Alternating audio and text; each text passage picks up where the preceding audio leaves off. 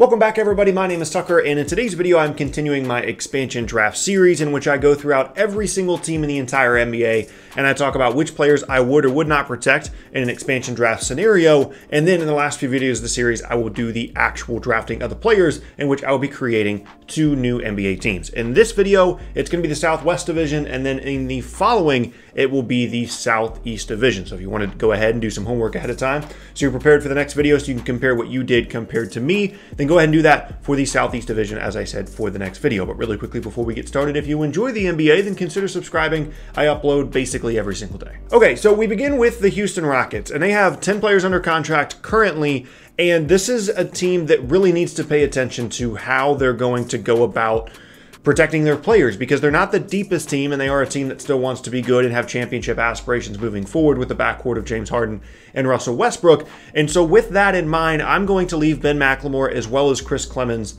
unprotected. The conversation for me came down to Austin Rivers, Isaiah Hartenstein, Ben McLemore, and Chris Clemens, and ultimately I decided to keep Rivers because I think he's the best player out of that group, and Hartenstein so that they can maintain at least a little bit of front court depth. In my opinion, it didn't really make any sense to leave him unprotected and leave them without a single true big man on the roster for next season, or at least under contract currently. Even with all the small ball stuff that they're going to do moving forward, you still have to have a front court player, a forward or a center on the roster, and so I felt it was important to protect Hartenstein there. I would have loved to keep Chris Clemens around. I think he's a talented player, one of the highest scoring players in NCAA history, but unfortunately, him and Ben McLemore are just kind of at the bottom of the barrel here, and so they're going to be going into the expansion draft pool. Next up now is the Dallas Mavericks, who have 12 players under contract, and another situation here where this is a team that has aspirations for being a good team, and they are kind of in the opposite scenario of the Rockets, whereas they have a lot of depth, and so it's not so much about making sure that they maintain their depth, but making sure that they're picking the players that are most critical for them now as well as moving forward as it relates to them being a good team and a growing team. And there were some difficult decisions to be made here, but for me, I'm going to leave Boban Marjanovic, Justin Jackson, Willie Cauley-Stein, and DeLon Wright unprotected. For me personally, the 2 most difficult ones to leave unprotected here were Justin Jackson and DeLon Wright. DeLon Wright specifically, I think, is a really good bench guard, can defend, can play both guard positions, can play make a little bit, can shoot a little bit, really does pretty much anything you need him to do at about an average level at the guard position. That's a valuable player to have, especially at his size in the backcourt. And Justin Jackson is a guy that can shoot the basketball and is continuing to improve as a young player and as a former first-round pick just a few years ago. And the conversation for me was, do I want to keep someone like Dorian Finney-Smith and maybe even Dwight Powell, given the fact that he will be coming off of an Achilles injury going into next season, and keep someone like Wright, Marjanovic, or Justin Jackson?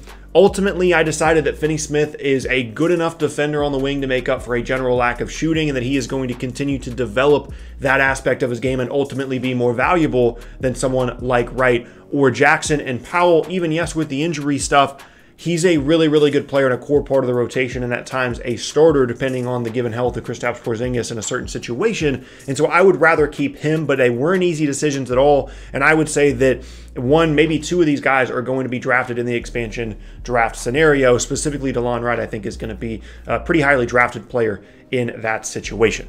We move on now to the Memphis Grizzlies, who have 12 players under contract, and this one wasn't really that difficult, to be honest, to decide. It's pretty clear what the core is in Memphis. It's pretty clear what the pecking order is, and for me, this is how it shakes out. We've got Gorgui Dieng, Marko Guduric, Grayson Allen, and Jontay Porter being left unprotected. The 2 that I feel like are interesting to talk about here are Grayson Allen and Jontay Porter. Grayson Allen hasn't really proven himself to be a good NBA player to this point, but he is still a young player that could grow and develop into something, and maybe you would rather keep him, right? And then Jontay Porter is another guy that hasn't even played for them, has had some injury issues in college or whatnot, and hasn't even played, and is more of a stash type of player, and maybe he doesn't even end up being selected as a result of that in the expansion draft, and they get him back anyway.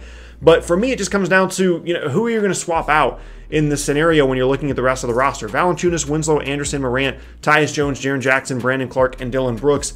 That's a really solid group of 8, and I don't really know how you sub out any of those guys for Allen or for Porter or Django Goodrich for that matter. So for me, it's pretty simple and pretty easy to pick out the 8 players for the Grizzlies just because they have such a good and deep roster up and down this group of players that are either good now or have a really strong chance of being a pretty core part of what should be one of the more exciting teams in the Western Conference moving forward, as long as the development of John Morant and Jaren Jackson Jr.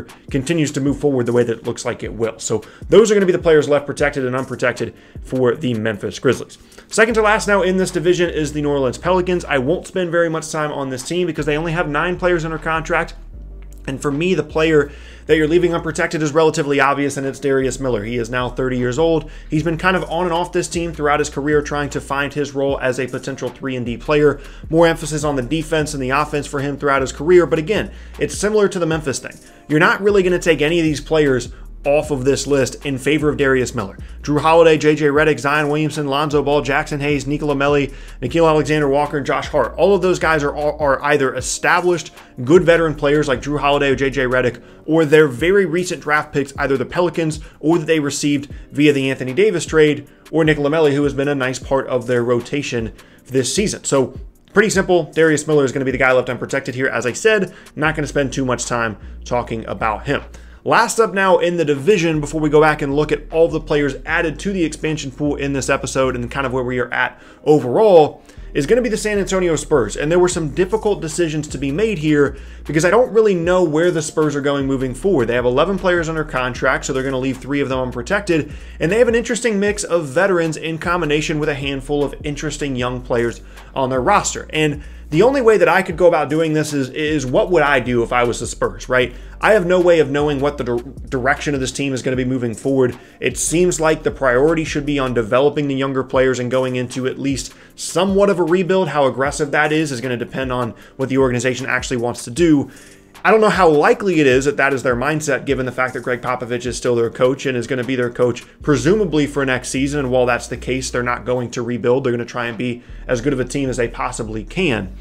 With that in mind, with my mindset in mind of prioritizing the younger players, I'm going to leave Rudy Gay, Trey Lyles, and Chimezie Metu unprotected here. That leaves players like DeMar DeRozan, LaMarcus Aldridge relatively obviously protected, and then some other guys, Patty Mills, Lonnie Walker, Lucas Manchik, DeJounte Murray, Keldon Johnson, and Derek White. Another situation here where, like, yeah, you might like Rudy Gay as a player, and you might like the, the veteran presence that he provides. Same thing with Trey Lyles as a guy that's been in the league a couple of years and at least is part of the rotation at times for San Antonio. You might look at those guys and think, why would you leave them unprotected? Excuse me.